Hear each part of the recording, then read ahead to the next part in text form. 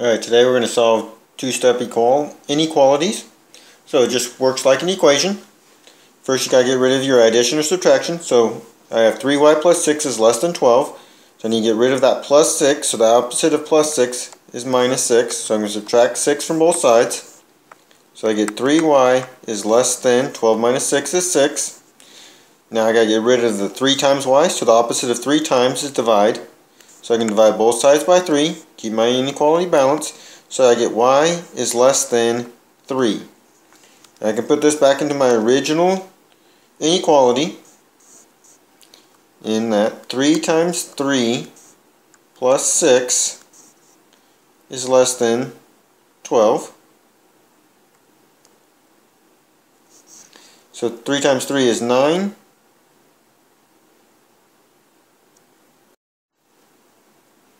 Plus 6 is less than 12. 9 plus 6 is 15, which is less than 12. That's not a true statement. I made a mistake. I need to go back and see what I did wrong. So I look at my work. I subtracted 6. 12 minus 6 is 6. That's good. And then I divided by 3. 6 divided by 3 I said is 3. That's not true. 6 divided by 3 is 2. So now I go back to my check and change that 3 to a 2. So it has to be less than 2.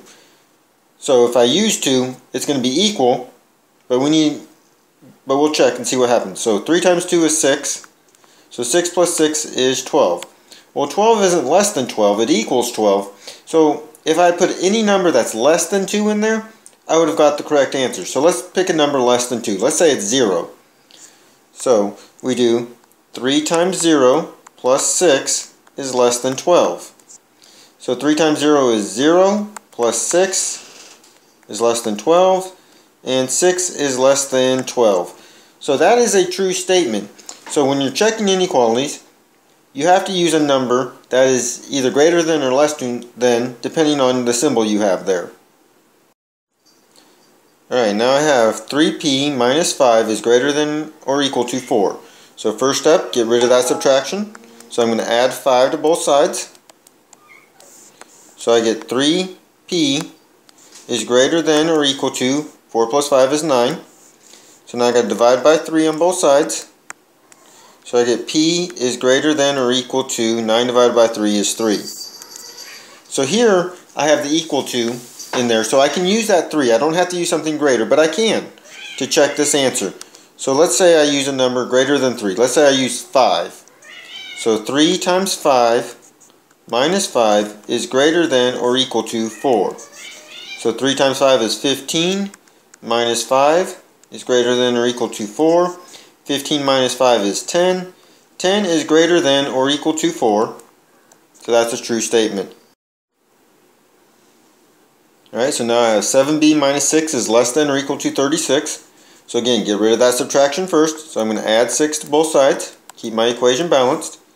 So I get 7b is less than or equal to 36 plus 6 is 42. So the opposite of times 7b is divide by 7. So I get b is less than or equal to 42 divided by 7 is 6. So here I'm going to go ahead and use the 6 in my check. So I get 7 times 6 minus 6 is less than or equal to 36. So 7 times 6 is 42. Minus 6 is less than or equal to 36.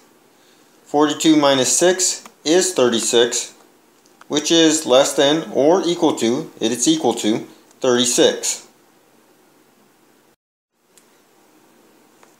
Alright, one more example. So I have x divided by negative 5 plus 8 is greater than 2. So again, first step, get rid of the addition. So I'm going to subtract 8 from both sides. And remember, you can think of subtracting 8 as adding a negative 8. So I have x divided by negative 5 is greater than 2 plus negative 8. Different signs, I need to subtract them. So 8 minus 2 is 6. And 8 is bigger than 2 as an absolute value. So I keep its sign, which is negative. So I get x divided by negative 5 is greater than negative 6.